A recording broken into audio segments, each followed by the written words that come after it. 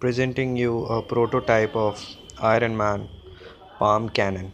It is just a set of LEDs and a buzzer which is powered by an Atmega 8 processor, and there is an infrared light to actuate the buzzer and the LEDs, and all these circuits are powered by my laptop, and that's how it works. Once the infrared is obstructed, or the device gets actuated. Looks cool.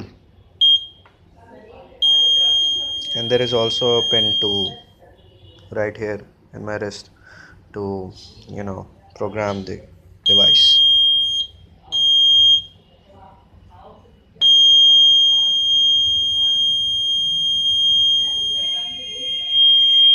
All the information related with the development of this project is there on my blog on electroblogotronics.